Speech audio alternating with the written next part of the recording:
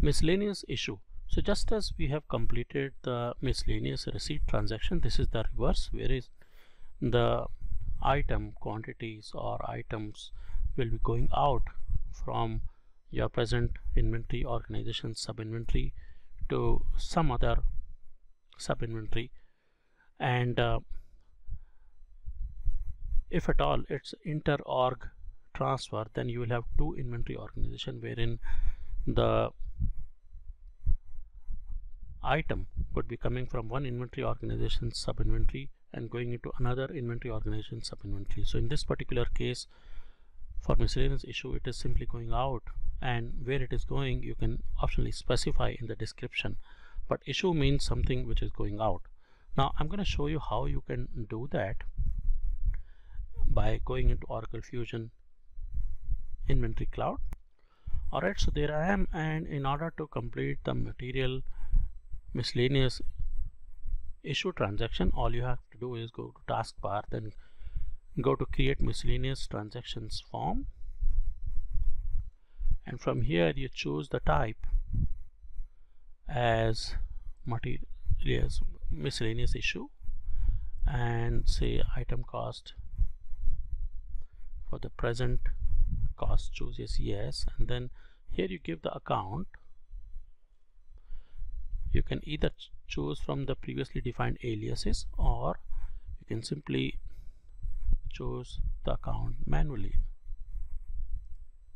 So I'm going to simply choose some account over here. Okay,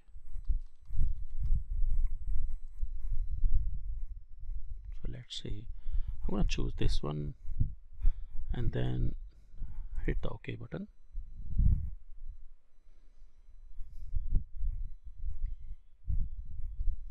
In fact, you can choose the cost center as well. So let's do one thing. Let's go back and choose a cost center. So say this one, and then hit the OK button. Looks like there is no combination. Never mind. So I'm gonna leave something like this, and then I'm gonna search for all the combinations. Okay, so there is only one defined for 000 as the combination. Okay, so looks like the system is not accepting dynamic combination insert, which is something you've got to do it at the time of setting up your code combinations. You can either set up all your code combination at once, or you can make the system to accept new code combinations dynamically. So in this particular case, the system doesn't allow you to set up new code combinations. It is simply allowing you to accept the existing combinations. So this is what I have done it, accepted existing combination, and I'm going to add a new line. Okay, and in the item I'm going to give this particular item, choose the sub inventory. Okay, and then I'm going to give a quantity, let's say 8, and this account from the header got defaulted here automatically.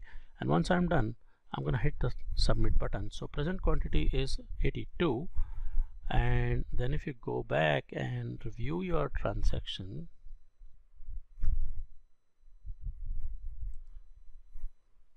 you will see more details about the exact status of the transaction.